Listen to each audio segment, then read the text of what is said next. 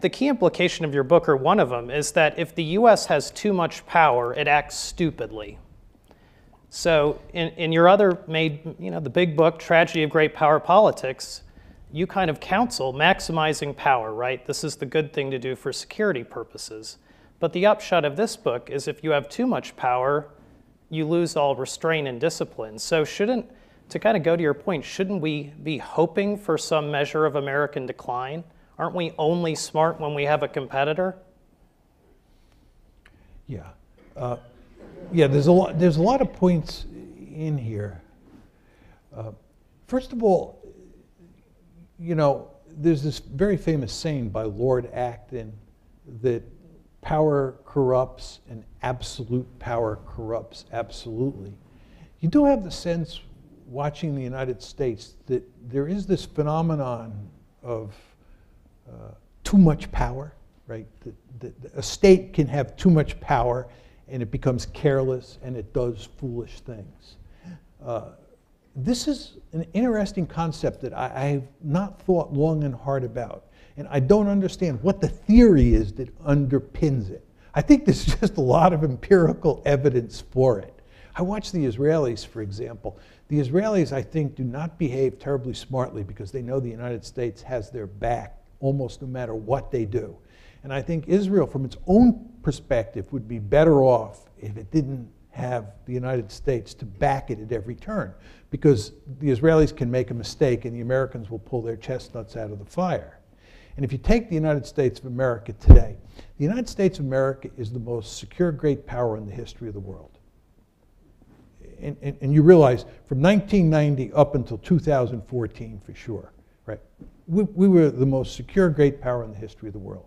We're separated from the rest of the world by two giant moats. We have thousands of nuclear weapons, and it's the unipolar moment, which means we have no great power competitors. Really quite remarkable. So we are free, I'm picking up on John's point, we are free to run around the world and do all sorts of stupid things, and it has no consequences. It really doesn't have any great consequences for the United States because we're just so powerful.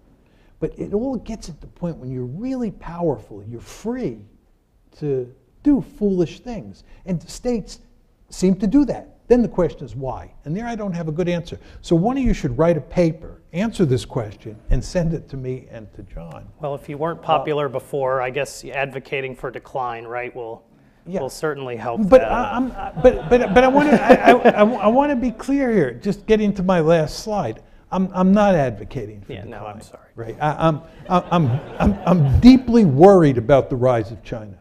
Right. I'd prefer that China not rise and would be stuck with liberal hegemony again, right, and fighting that battle. But I do believe states, my final point on this, I do believe states should maximize their power, their relative power. You want to be as powerful as possible. But as John knows, and many of you probably know, my argument is you cannot be a global hegemon. John's argument is you can dominate your region of the world, and then the name of the game is to prevent other countries from dominating their region of the world. But the idea that you can be a global hegemon is not possible. And liberal hegemony is a way of saying you could be a global hegemon. And it's because the United States thought it was a benign hegemon. But you only think you're a benign hegemon if you believe that liberalism is much more powerful than nationalism. And again, John's argument is you never want to underestimate the power of nationalism, and understand that power, right, is what makes it very hard for any hegemon to be seen as benign by other countries.